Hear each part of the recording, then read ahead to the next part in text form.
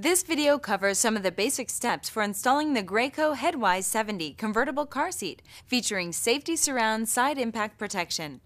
We'll go over how to install the seat both rear and forward facing with Latch and with your vehicle's seat belt. Before installing your car seat, please always refer to your car seat manual and your vehicle manual for complete instructions and information.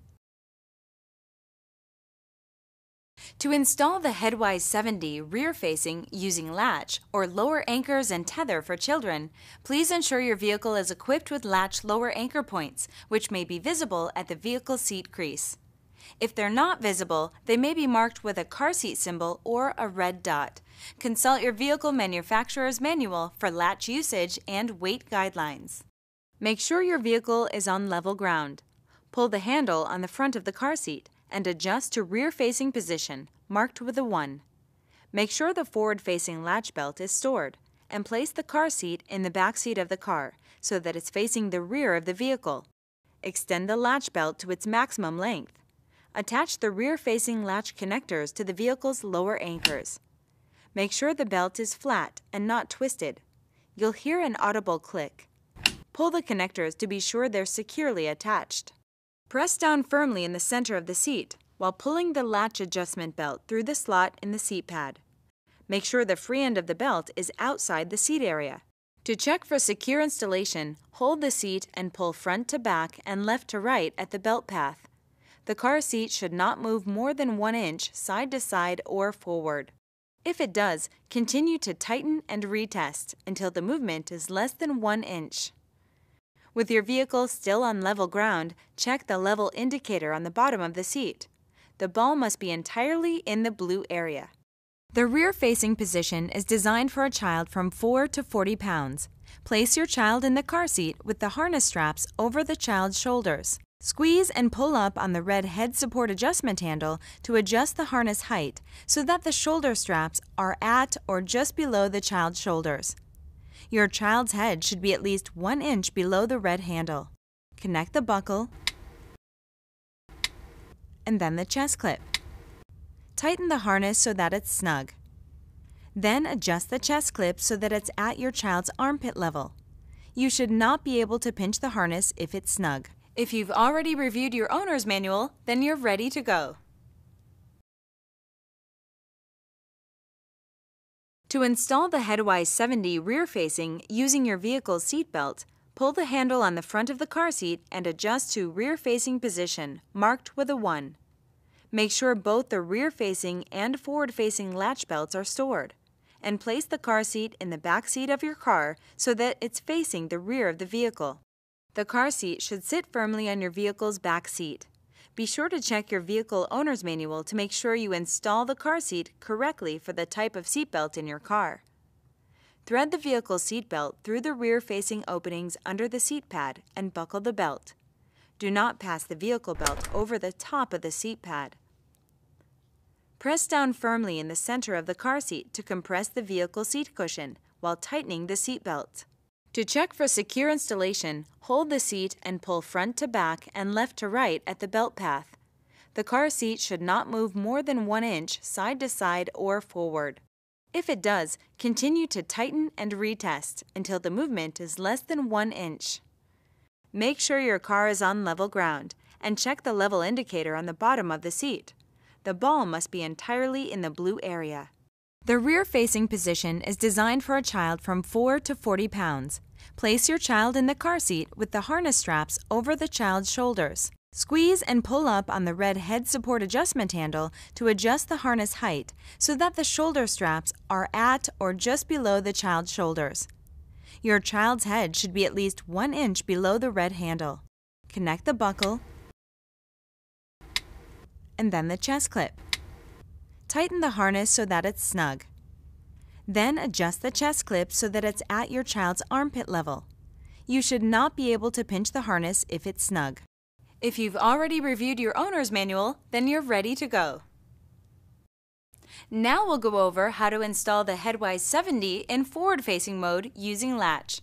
Please ensure your vehicle is equipped with Latch lower anchor points and consult your vehicle manufacturer's manual for Latch usage and weight guidelines. Pull the red recline handle on the front of the car seat and adjust to the forward-facing position, either position 2 or 3. Make sure the rear-facing latch belt is stored and unhook the tether from the tether storage. Place the car seat firmly on the back seat of your car, facing the front seat of the vehicle. Extend the latch belt to its maximum length. Attach the forward-facing connectors to the vehicle's lower anchors so that the belt is flat and not twisted. You'll hear an audible click. Pull the connectors to be sure they're securely attached and slide the car seat back until it's in contact with the vehicle's seat back. Press down firmly in the center of the car seat to compress the vehicle's seat cushion while tightening the latch belt by pulling the adjustment belt. To check for secure installation, hold the seat and pull front to back and left to right at the belt path. The car seat should not move more than 1 inch side to side or forward. If it does, continue to tighten and retest until the movement is less than 1 inch.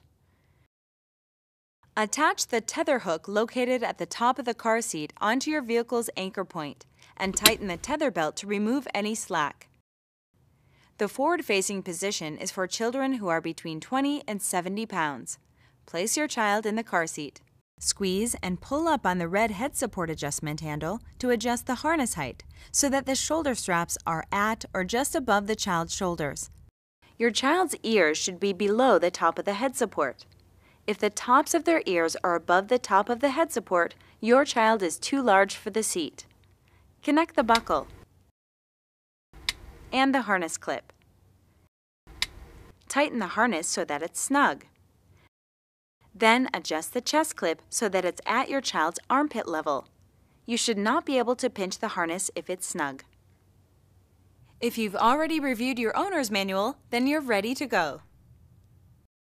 Now we'll go over how to install the HeadWise 70 in forward-facing mode using the seat belt. Make sure your vehicle is on level ground. Pull the red recline handle on the front of the car seat and adjust to forward-facing position, either position 2 or 3. Make sure the rear-facing and forward-facing latch belts are stored.